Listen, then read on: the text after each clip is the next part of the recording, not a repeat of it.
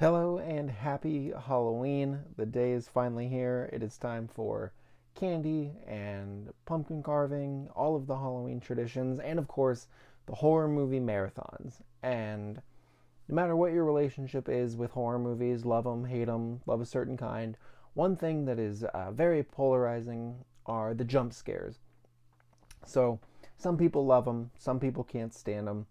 I'm kind of in the middle where I could take it or leave it, but as long as it serves the overall story of the movie, then I understand it. It's when movies are like, hey, kind of a flimsy plot, don't have much to go on. Let's just fill it with jump scares and call it a day. That's when it gets to be like, okay, this is a gimmick that is getting unbelievably overused.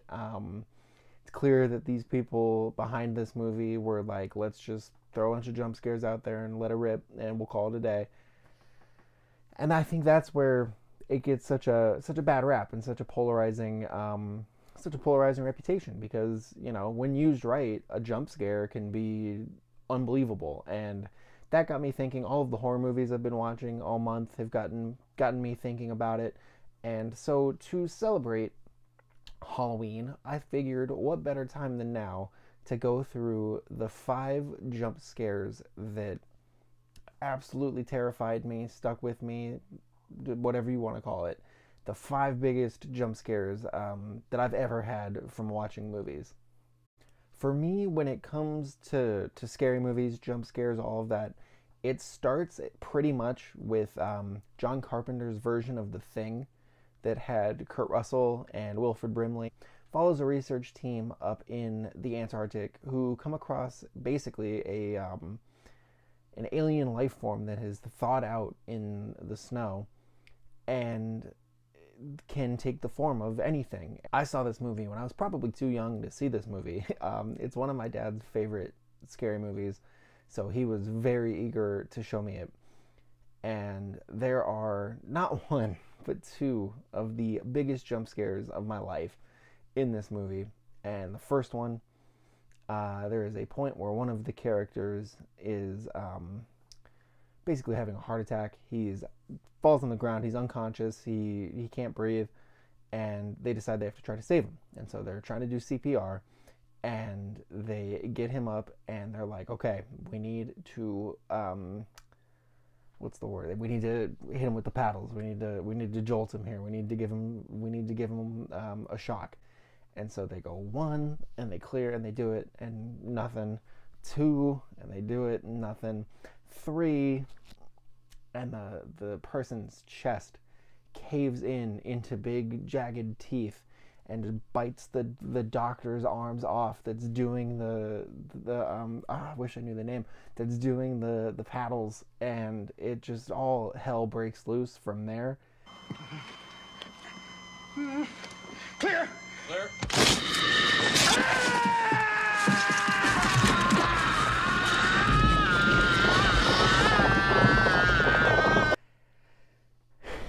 And as a kid, I was like, what the hell is going on? That shit was traumatizing as a kid. And my dad did that dad thing where it was on 2 where nothing happens, and he goes oh, and gives me scares me there like that, and I'm like, oh my god, man, can't get worse than this. And then as I'm thinking that, boom, and it's a perfectly done jump scare. And then the other jump scare in there, a little bit later, they devise a plan. Kurt Russell and a few devise a plan that is a blood test. They're saying, we're going to test the blood because this thing doesn't work together. It wants to just survive. So if we heat up a metal rod and stick it to blood, we're going to know, because the blood's going to do nothing if it's normal, and if you're the thing, it's going to react. And so they're going through these tests, and they're like, oh, everything's fine, everything's fine, everything's fine. And they get to one person who they're about to do it, and someone else yells this is so stupid, this is bogus, I can't believe we're doing this. And Kurt Russell's like, I knew you would say that, so we're testing yours last. I know you're the thing, let's do it. And he tests the next one, and boom, blood shoots up everywhere. The person whose blood it is starts melting down in his chair. Basically, it is so unexpected. We'll do you last.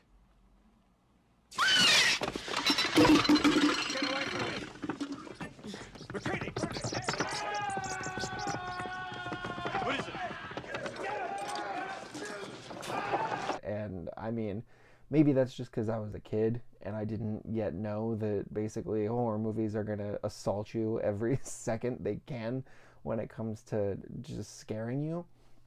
But I don't know if it's like, yes, I think they're still truly effective scares, but I think part of it too is like, that's the earliest memory I have of a movie being like, hey, just, you better stay ready because this is not going to stop.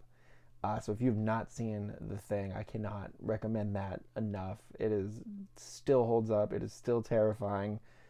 Just John Carpenter is just a genius. Next up, a bit of a more recent movie, The Conjuring, the first Conjuring, from James Wan, about the Warrens investigating the farmhouse that the residents think is haunted, that is very clearly haunted because a ton of scary stuff happens while the movie goes on. And James Wan is really good at horror because he is genius at executing those jump scares. He very easily could devolve into jump scare, jump scare, jump scare, jump scare, like nonstop. But what he does instead is he builds a lot of tension in those scenes first, and then he hits you with like an unexpected payoff. And the jump scare in this movie that gets me every time is looking through the wardrobe, and they close the wardrobe doors and look up, and it's just right there. It's right in your face on the wardrobe.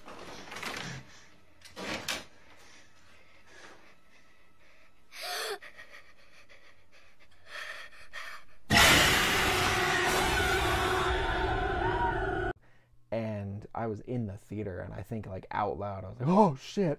Like I was like, and that was the only thing in that movie really that like truly like startled me. Like everything else was like, this is really creepy, this is really unsettling, this is really, but that that wardrobe scene probably took years off of my life with like how unprepared I was for it. Like that was just like, oof, just like a slap with cold water first thing in the morning. Another, I guess I'll call it formative horror jump scare is that I wouldn't even really call it a horror movie, but I believe I was 12 when I saw this movie in theaters, and it's Signs, the M. Night Shyamalan movie with Mel Gibson and Joaquin Phoenix. It's all about crop circles and aliens.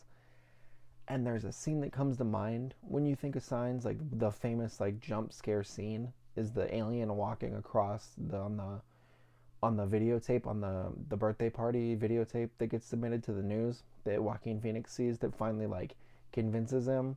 And that's a really good scene and a really good scare, because when you watch it back, you're like, oh, it's there the whole time. Like I just don't see it. And it's a really tough trick to pull off.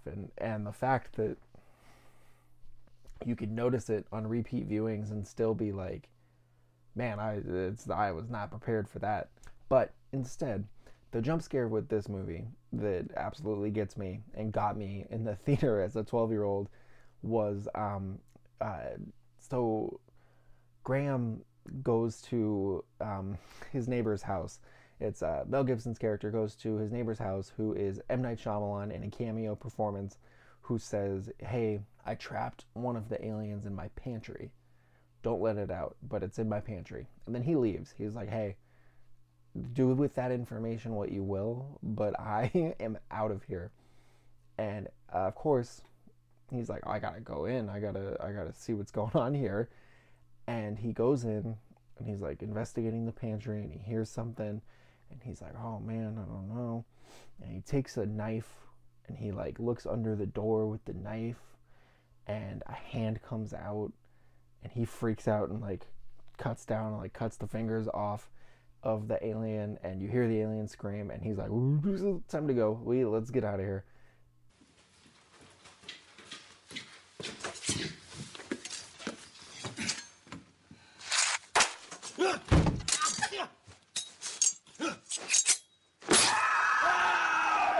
And again, it's another one where like he builds so much tension before hitting you with the scare that like you're like, oh wow, okay, well maybe there is nothing there. But no, you're wrong. There's something there. There's always something there. Like, come on. And so you get like multiple, like 3 or 4 times he like goes under and looks and like moves it around and like is doing all sorts of knife stuff. And then finally at like the last possible second, you see the hand jut out, and it makes it so much more effective that you're like in the middle of letting your guard down, like, oh, okay, I guess this is, and like I know a lot of movies try to capture that because it's so effective, but it's so hard to just pull it off right. And so when you see it done like that, it is just unforgettable. And the last one on my personal top five has to be the original Friday the 13th. I was a teenager when I saw this, and really effective slasher movie. They kind of just turned the volume up on Halloween, where they were like, we're going to be bloodier, we're going to be sexier, we're going to be a lot more kills, a lot less pacing and character. We're going to put out archetypes, and we are going to kill them all, and you are going to just eat it up. And you get through the whole movie. It's a very influential and iconic slasher movie. You get to the end where our final girl, Alice, has defeated the villain, Mrs. Voorhees. She's floating out in her canoe. She sees the police coming. They're arriving to camp. They're coming to save her. And as she's laying there, the music's all peaceful. It's like, movie's over, guys. We did it. We made it through. And as that music's going, the peaceful music even, Jason, Mrs. Voorhees' son, who she says has died at the camp because the counselors weren't paying attention, bursts out of the water and grabs her and pulls her out of the canoe.